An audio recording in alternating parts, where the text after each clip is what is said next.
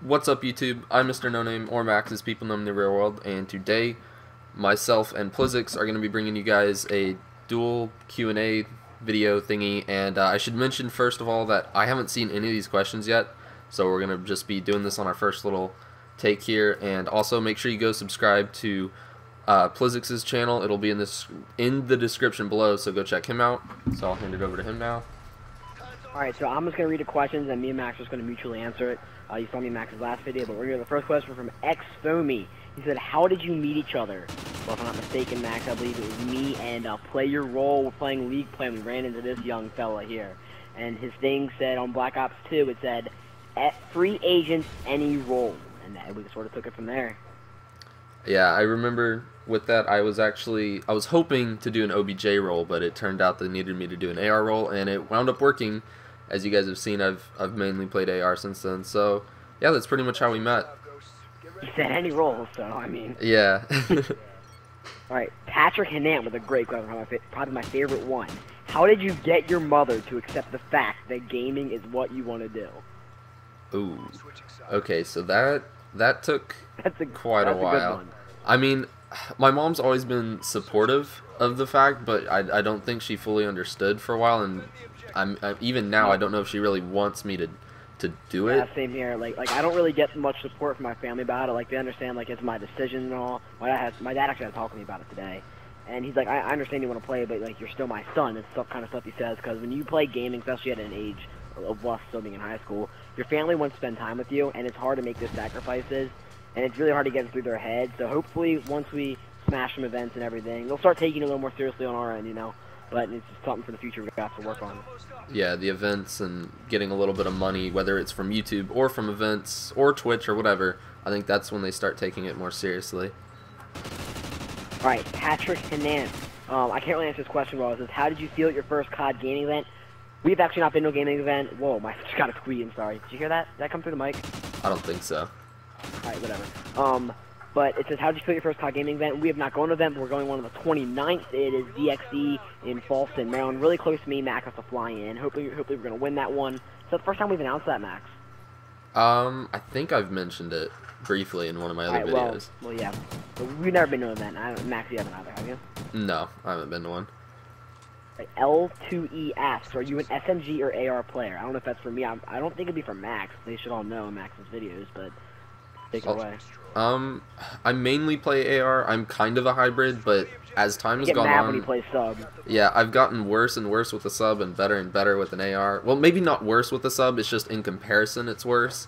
So at this point, I am mainly an AR player.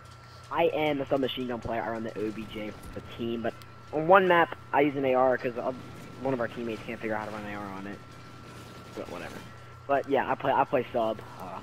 AR is just too passive for me. I'm more of an in-your-face, sneaky kind of player running around. So that's personally, that's what I prefer. I can do an AR on S&D or certain maps if I absolutely have to, but like I said, I prefer SMG much more over an AR. Right.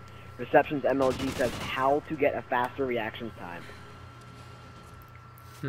Okay. I recommend Control Freaks. They actually help me out a lot. They be more area to move around, so you less dead zone, less delay in your controller.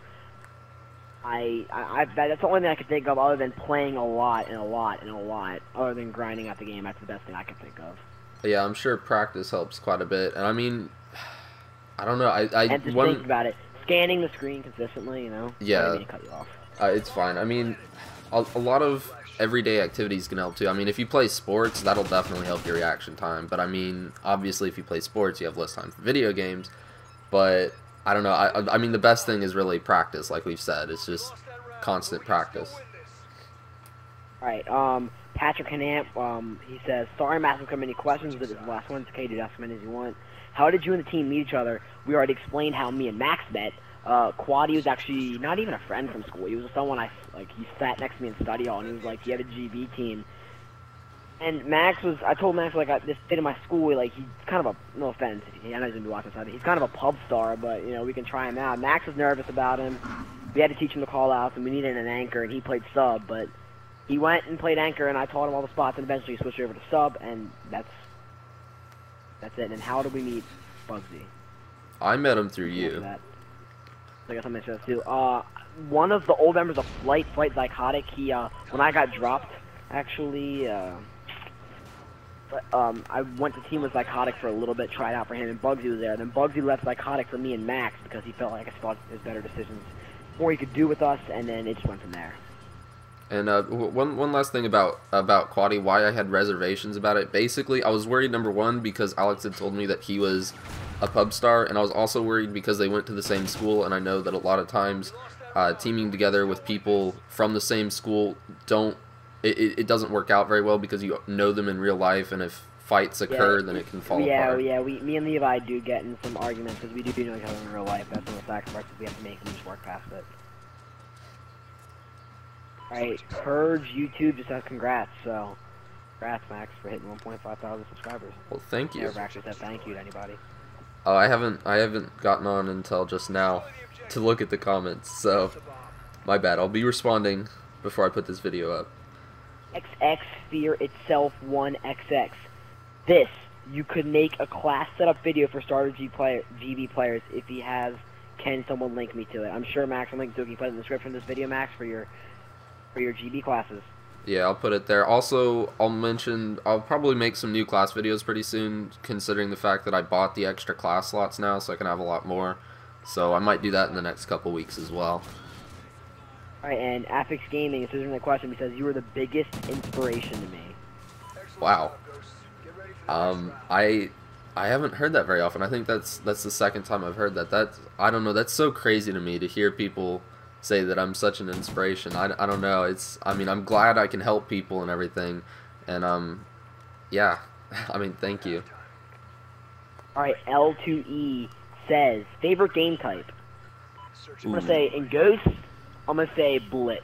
I love Blitz. In Call of Duty history, I'm gonna say S&D because that's where I started. I love Blitz. I'm gonna say for this game S&D simply because playing the AR role in a Blitz or domination game can get really boring and repetitive.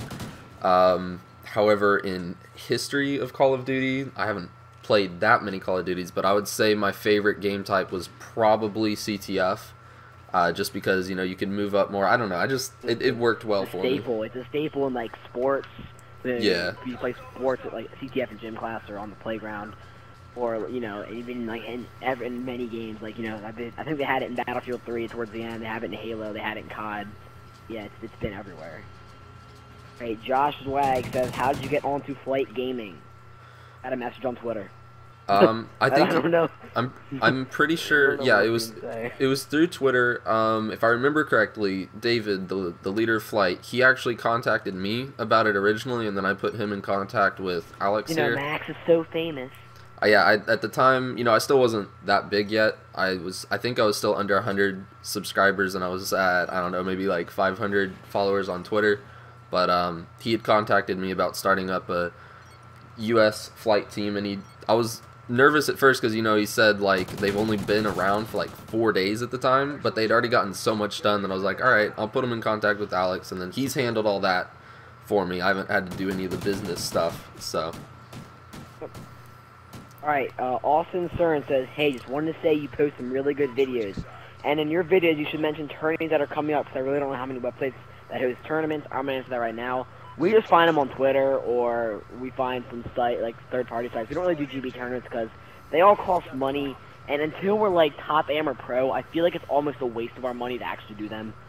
So yeah, I mean, I think we're gonna start doing them once we get money, but we really don't have the time right now. There's a lot of issues going on that I'm not really gonna discuss on video. Yeah. And the rest of the comments of the Ready Up Gaming tournament mentioned in one of your videos. Team completed in one, and we placed 4th. Our team name was qualified. Was that the one for the charity, Max? Ready Up Gaming. Because yeah, we were that was supposed to compete in that. Yeah, Max, that was a charity. I don't know if you messed up, but something messed up. I didn't mess up. I double checked. I triple checked the information because that was like the best free tournament. Yeah, they didn't put us in the brackets. Snooky Boy says, when and how did you start YouTube? I started YouTube once I got my caps card in September. Max started after me. He was very nervous. I kind of helped him out, patted him on the back a bit. Yeah, I started, I think, right at the end of September, maybe right at the beginning of October. of 2013, and yeah, I was very nervous. Yeah, but Receptions MLG says how to start a competitive COD team. Find your friends and play. Yeah, it starts with your friends that you've already got, or if you don't have any friends, if you're just starting out on Xbox, you know, just start talking to people, be friendly. There's a lot of find a friend in school that plays Xbox, create a Game Battles account, and just start doing dubs. When I first played competitive Call of Duty, me and my friend from school, we just did dubs, and we went like 8 and like 40. It was like it was crazy, but you'll get better. Just start with dubs, you'll find teammates, and you'll eventually get somewhere. If you're younger, it's better to start now than later. Yep. Right. Price has asked how much time should you invest in a team in order to know if you stick with that team. I don't know how to answer that question because some teams will stick, some teams won't. You know.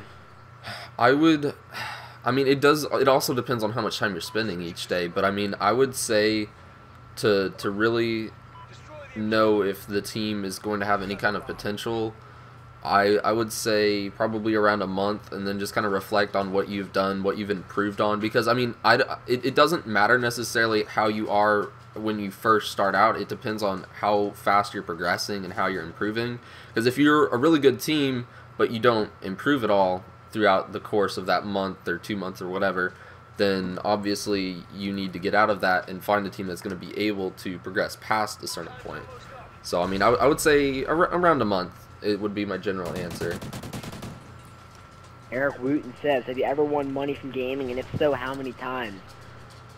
I could answer that.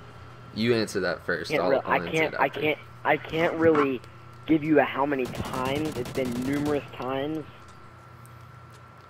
Won good amount of money. But Max answers now. I actually haven't earned any money from gaming competitions. I have earned some free passes in the paid tournaments a couple times now, but I actually haven't earned any money from any tournaments yet. Alright, Justice YouTube says, what do you do when you do GBs and team scrim and stuff in the competitive world? If I think I know what he's asking here, I'm not really sure, he didn't really word it the best, but if he's saying what I think he's saying is, what do you do like when you warm up, I guess? That's what you think he's saying? What do you do when you warm up? Or when we warm up, what I do is I put the bots on veteran difficulty. You can watch my video on this. I made a video about this. I put the bots on veteran difficulty and double the health. This will teach you to get your shot more accurate, more consistent, because there'll be more health. And you'll also feel like you're melting people because you got used to that quick, the long amount of health, so. I mean, that's one way to do it. For me personally, I prefer to either just go into a league play game or go into a free-for-all with my teammates with some bots as well on veteran, but I would usually prefer not double health, but I mean, it's whatever. It works out Alex's way as well. Both ways are good ways to warm up. Alright, Eric Wooten says, last question. What other teams have you teamed with in the past? Oh, boy. Want to go first or me go first? You go first. I gotta think for a minute.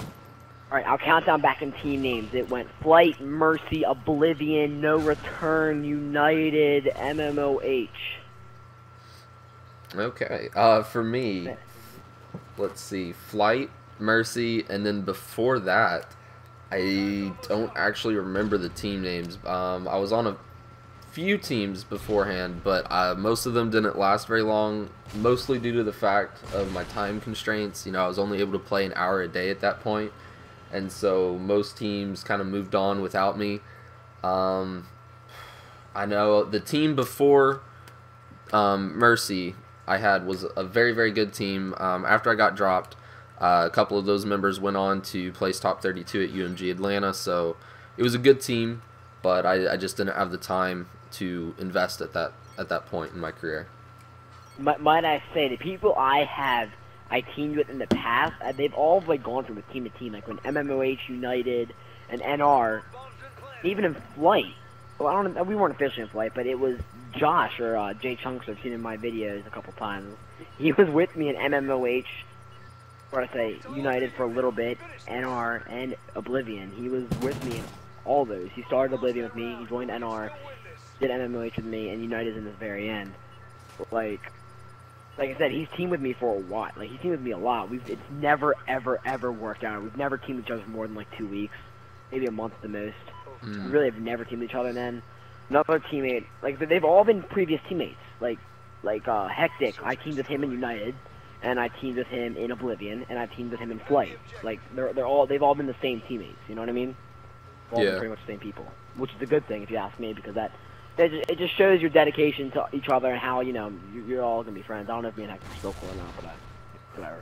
I guess one thing I should mention is I actually started competitive on the PS3, and about right around the end of MW3 is when I switched over, and that's when I had to try and find new teammates. And I honestly don't remember the first team I had on Xbox, but I think the one after that was the one where I started playing competitive, not really competitive. As soon as I got Call of Duty Modern Warfare 2 on the PS3, I made a game battle account because I somehow ran across the website. Oh, jeez, you started way earlier than Call of Duty. Yeah, just right when I picked up the game.